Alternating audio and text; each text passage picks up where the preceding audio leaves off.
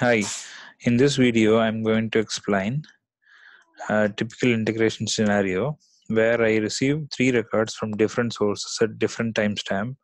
I'm going to correlate all three records, and once I receive all three records in a fixed timestamp, I'm going to perform some integration after that. So I have a URL which accepts some message, and it's going to publish them into MQ, into a VM queue, for example. From that VM queue, I'm going to receive all number of messages and going to correlate. So I have two different set of records here. One is for Bharani's record, another one is for Kumar's record. So Kumar's record will have 3 and Bharani will have record 3. So as soon as I enter, this is my business scenario. So I am submitting my personal records.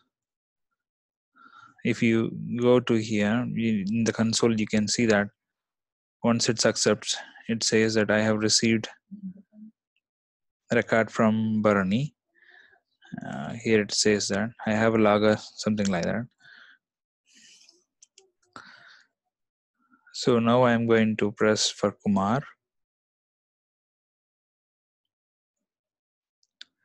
It is from Kumar.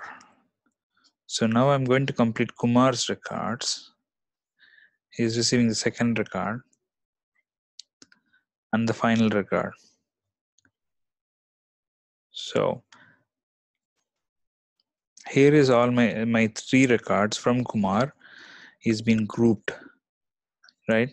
In object store, still Bharani has one record which I have posted, right? So that I'm going to finish it now. This has been posted. I'm posting the other two.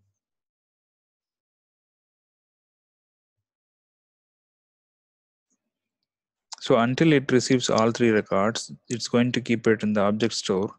It is saying that 504 gateway error because this is having different URL. What I'm going to do,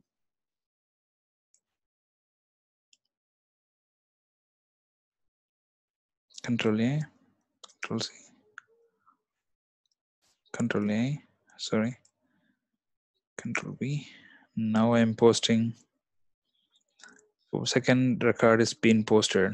The third record for Bharani is posted now. We can see all three records are grouped together.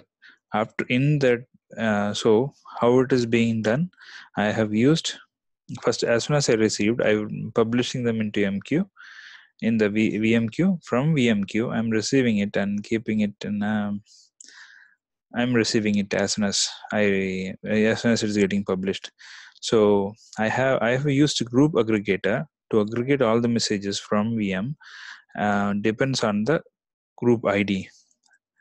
So here is my group ID. What my group ID says,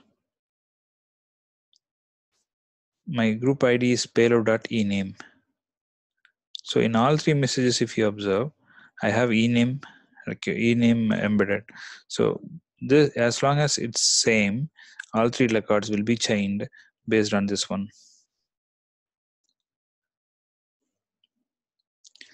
So the number of messages I have given is the group ID group. Here I'm going and saying 3.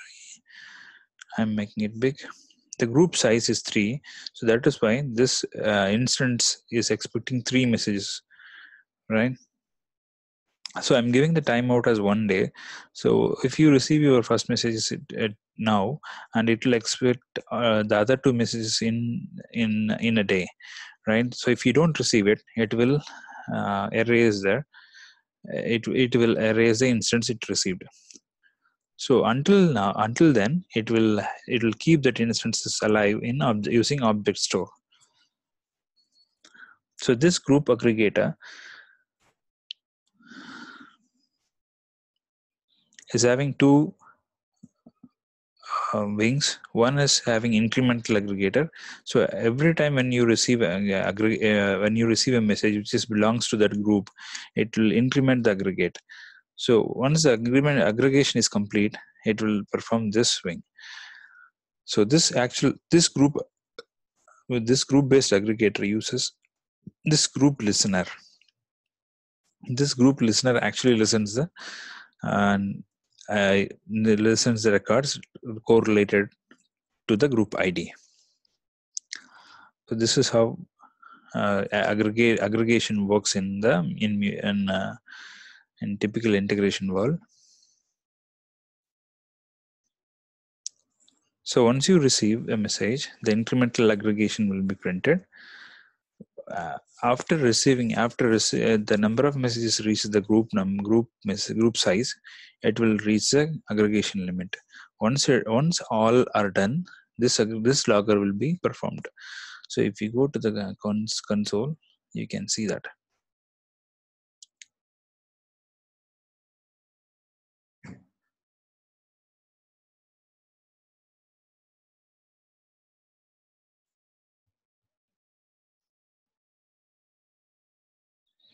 So if you see, incremental aggregation has been triggered.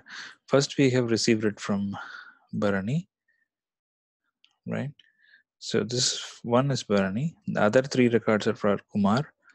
So it aggregated. It reached the group length. So the logger has printed this logger. This transform message is aggregated like this personal.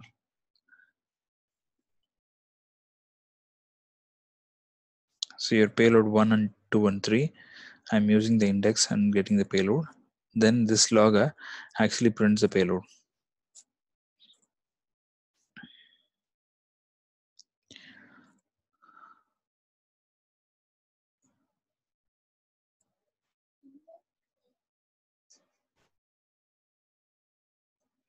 Hope this helps. Thank you.